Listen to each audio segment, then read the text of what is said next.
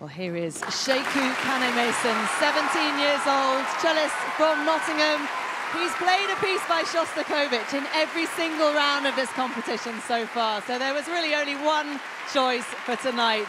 The Cello Concerto #1.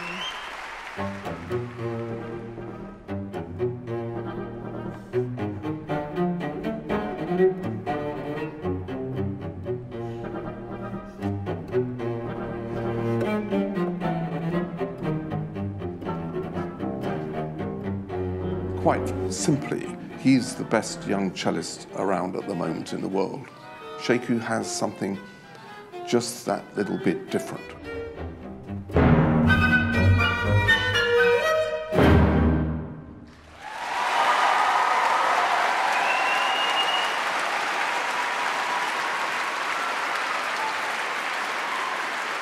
The winner of the BBC Young Musician 2016 is Sheku Kanneh-Mason.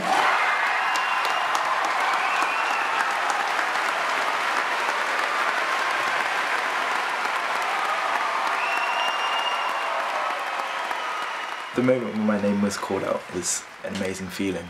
I've always wanted to win Young Musician. I've always wanted to be the best at what I do. And I knew, obviously, if I work really hard, then anything is possible. Sheku is one of 7 incredibly talented siblings who all share a love of classical music.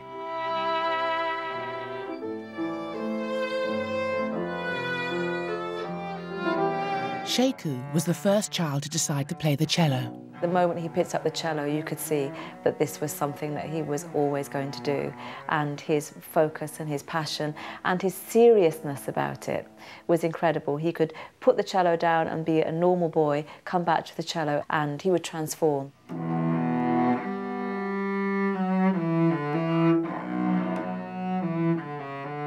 When he won BBC Young Musician, I think the other children felt as if they won.